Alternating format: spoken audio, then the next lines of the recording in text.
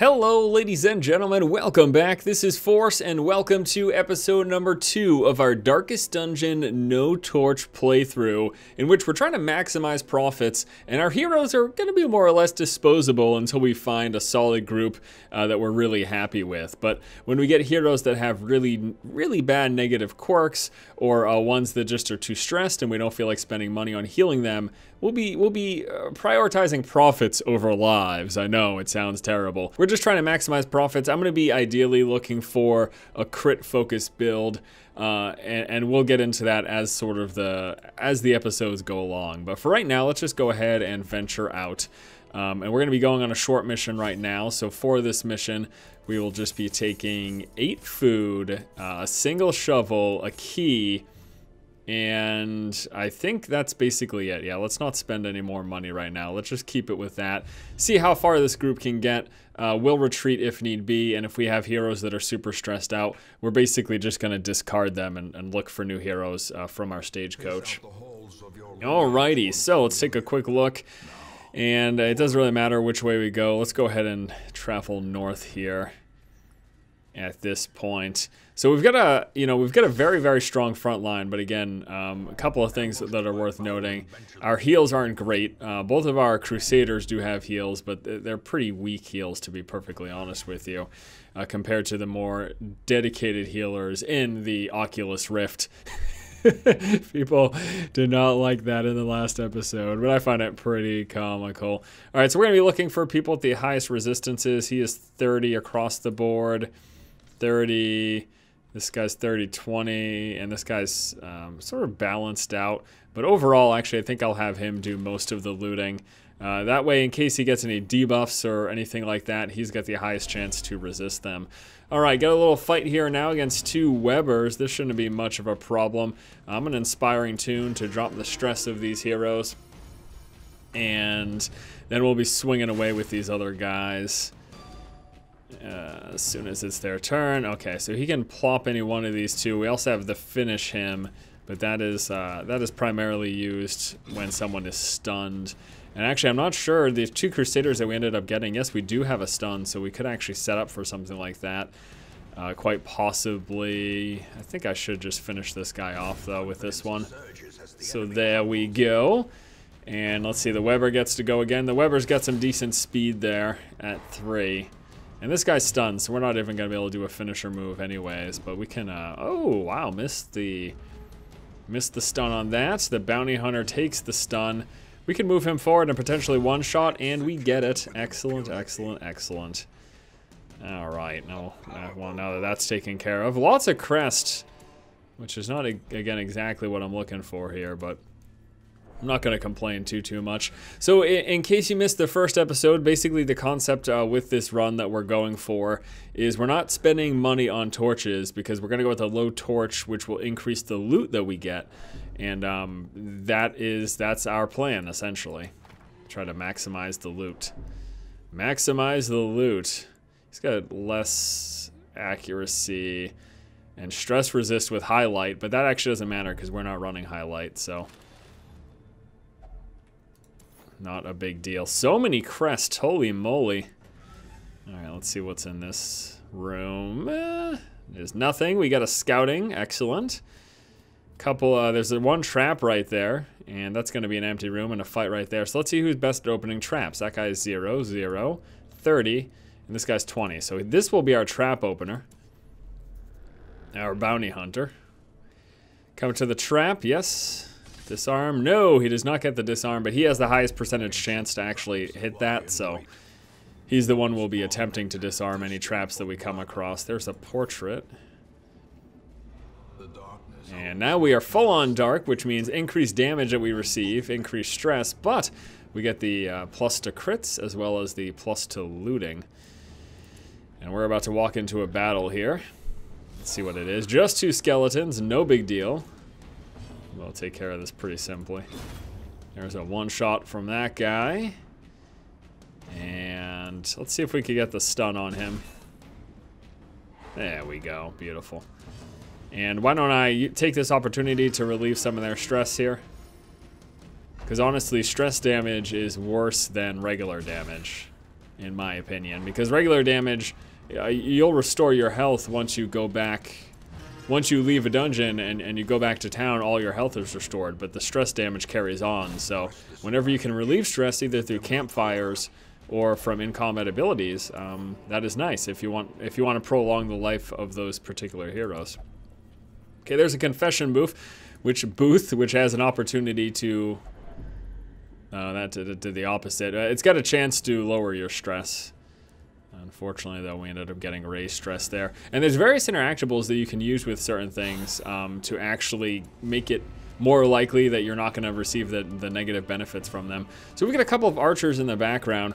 I would actually like to pull them forward. What is this? This is a pull 2. So this should pull him to the front if it hits, which it does. So that's nice. Now we got him right to the front here. And we could go with a stun or we could go with a single target hit. I mean, overall, I'm not super thrilled with... This is a terrible group makeup, basically. It really is. We need a stronger backline, and we need some more multi-target. Some more multi-targets. We got double stuns there, which is great. So that basically completely skips their turn there. And I can pull this guy closer as well if it connects. He resists the pull. Does do the damage, but he resists the pull. Let's lower some of their stress. Everyone chill out. Listen to some good tunes. We'll be good. We'll be rocking. And I would like... We get 80% chance for 6 to 13. This could kill him. It does. Wonderful. Wonderful, wonderful, wonderful. The Graveyard Slash. Whoopsie. We could heal him up. Not going to bother with that yet, though. Let's go 6 to 13 damage on the high end. It will kill him. 7 is not enough, though. And I could try for that pull once again.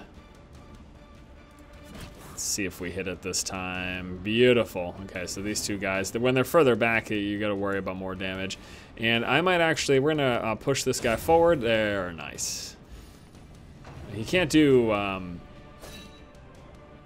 the problem, though, is that we end up losing the Crusader here, but we can use this to stress heal. And regular heal back here. But when you do that, the Crusader basically loses a lot of his ability. He's got very low stun resist, so let's pop this on him, see if we can get it. We do. And now that he's up here, we've got a massive amount of damage, or it's higher crit chance and everything, but then it's going to debuff him. I think we'll just do that, though, because if this lands... Ooh, boy, that was not worth the debuff. That did not hit enough. We didn't end up getting that crit. From back here, he can also do this, which is nice. But it's the Crusader being back here that we're not super keen on.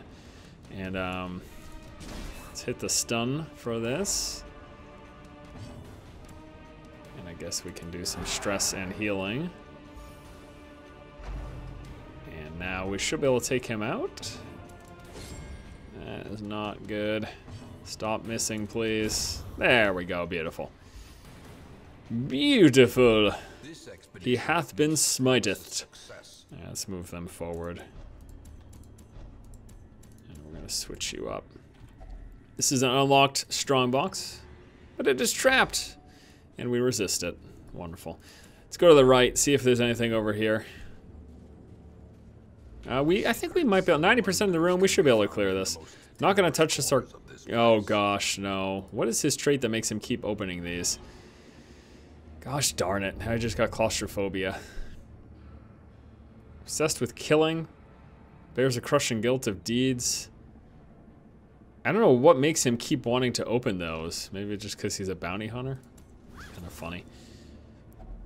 And some gold. Again, that's we're really what we're after here. We're really after gold. These are disposable heroes.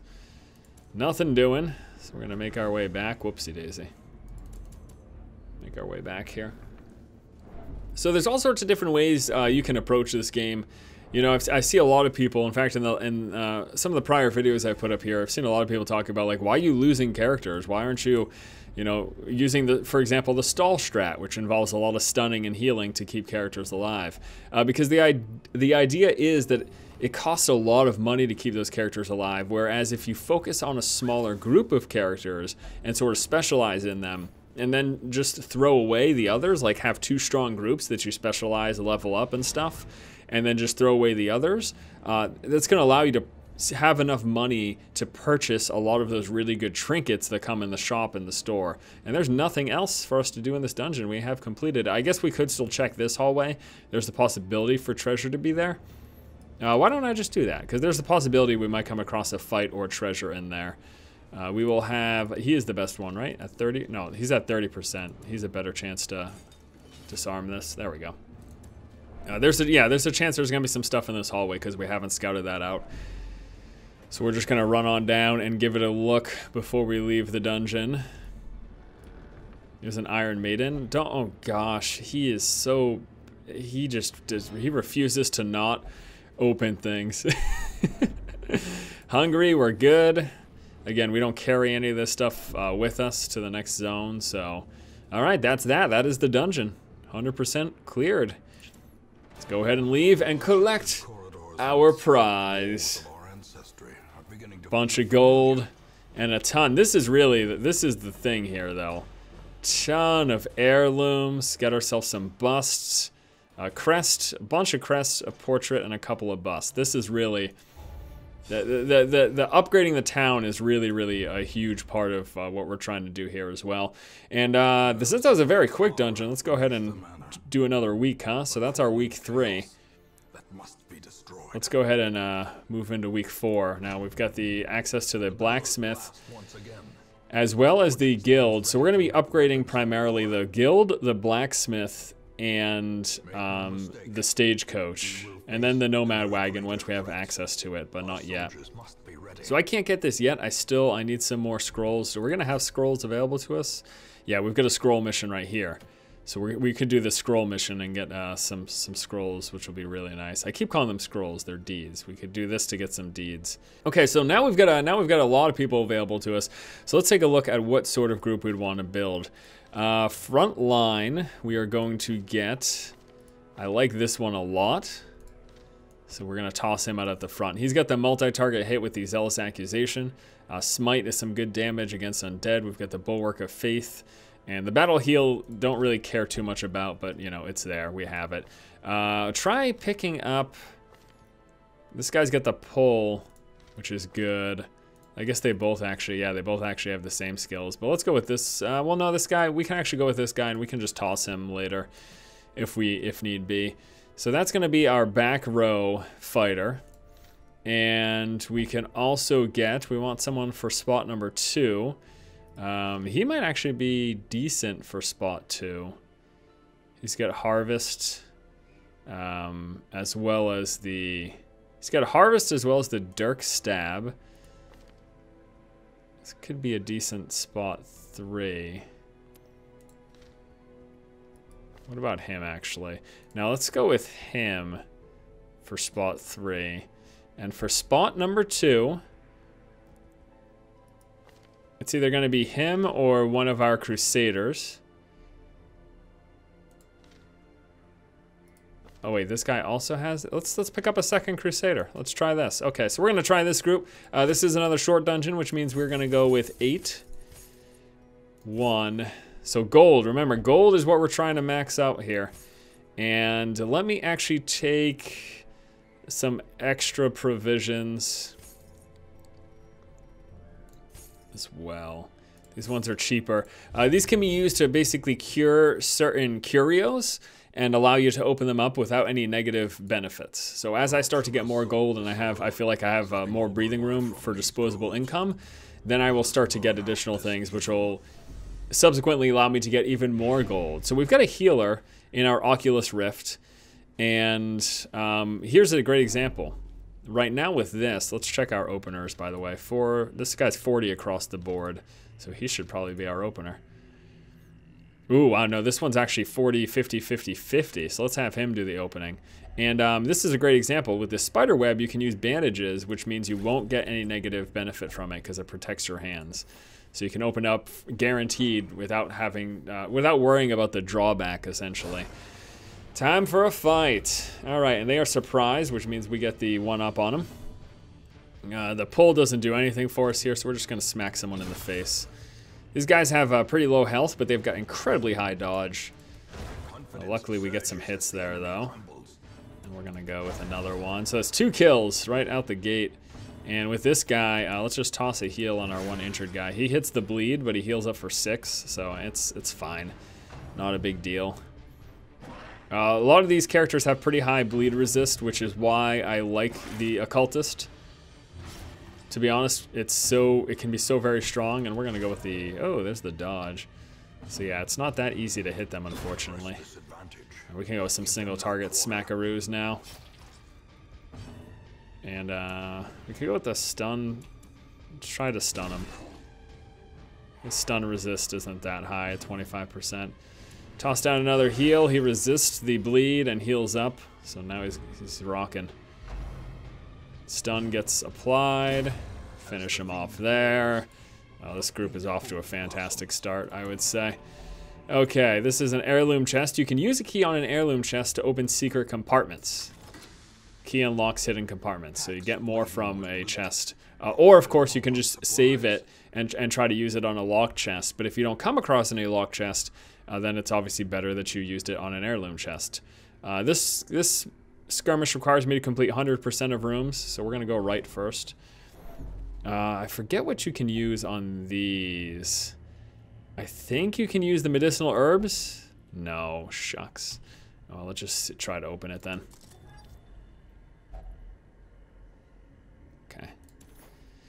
Okay. All right, and there's a trap here, and our trap opener at 40% will be our bounty hunter. Yep, indeed.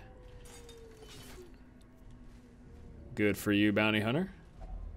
And was it bandages for this? Damn it, all the hell. Oh well, whatever, we got some more gold. I gotta check up, I gotta learn. It's so funny, I've played this game for over 20 hours now, and there's still some interactions and stuff that I'm not absolutely positive about. I just need to do some research. I need to go check like Reddit threads and stuff. Alright, the annoying thing about these guys is they replicate themselves. So we want to try to kill them ASAP and not allow them to do that. The slime hits are harder hits, but at least they're not replications. So would love to get some crits here, but it's not happening. We need our light to go down a little bit more so we get some better critting. Let's heal him up. Gets healed for 5. Resist the bleed. That's so good. Oh, it's so good. Oh, we got another heal too. Let's do it again. Heal, same thing. Resist the bleed and heal for 5. Oh boy. All right, smack this guy. Finish him off. Thank you. And we're gonna do some single target hits. It's an 80% chance. There's the dodge. What are you doing? 80%, thank you. I say 80%, you need to do this, please. Wait, what? Oh, because of the scout? It counts as clearing those rooms since we got vision of them. Well, I'm gonna keep going. Again, we're here for the treasure. So we're gonna keep on moving. We got a fight coming up too. So we will do that. Here it is. Now, these guys are pretty easy typically. Because they've got like no dodge and very low health. It's just a matter of if they get the opportunity to chain attacks, then it can be very obnoxious. But I don't know if we're gonna afford them that opportunity. Looks like that's a no. Yeah, destroyed. And don't want to use my shovel.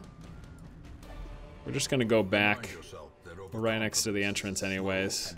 Walking backwards, I believe, gives you increased stress, which I don't like. If we can get in here quickly. There we go. So we only took 1 hit to that. All right, so we're gonna go ahead and go right now.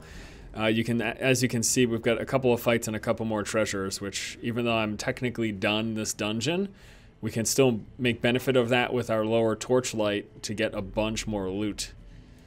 And some more money, because right now we don't have a ton. We want a lot more than we have.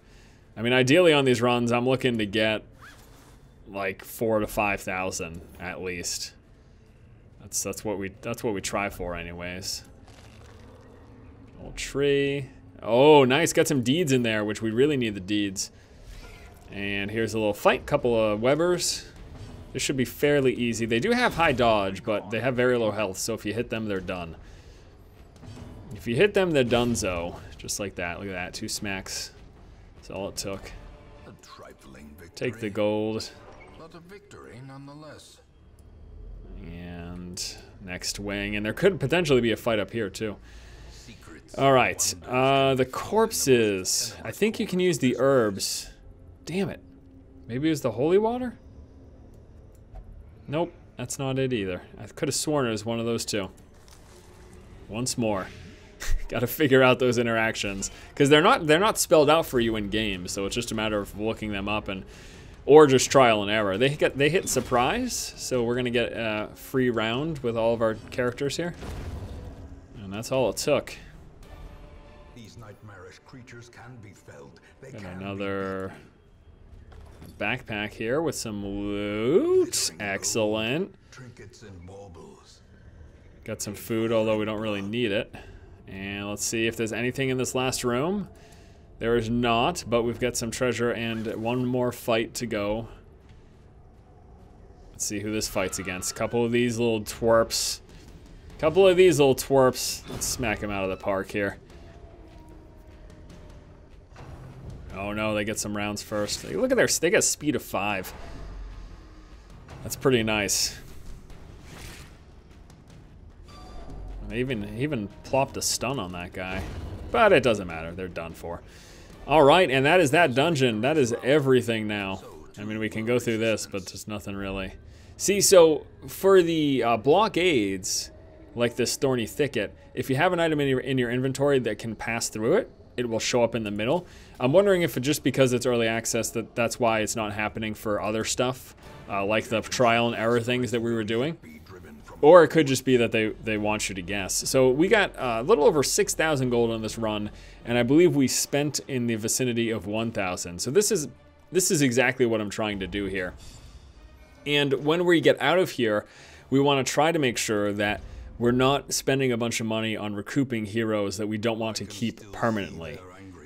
So if there are some heroes that I feel like I'm gonna want in my permanent roster, so we will have like an A team and a B team. So like, you know, we'll have like our A team taking up these top 4 slots, whatever I wanted them to be, and then the B team right underneath that. And then everyone under those 8 going forward will be completely disposable. I will never heal them up, nothing. And just to essentially save the money. So here's the sanitarium. This is to cure any negative effects on any of the heroes that we do want to keep around. And I've been getting pretty bad luck with this stagecoach, but luckily we're going to be able to upgrade now. So we get an extra, we're going to get a 5th one every week now. And if we get 10 more deeds, we could work our way up to getting a 6th one, 6th hero every time we come back to town. All right, well, that's going to do it here for this episode. We ended up going through 2 weeks. Hope you enjoyed it. Stay tuned as we continue our No Torch money-making run. Thanks for watching, guys. Have a good afternoon. I'll see you later.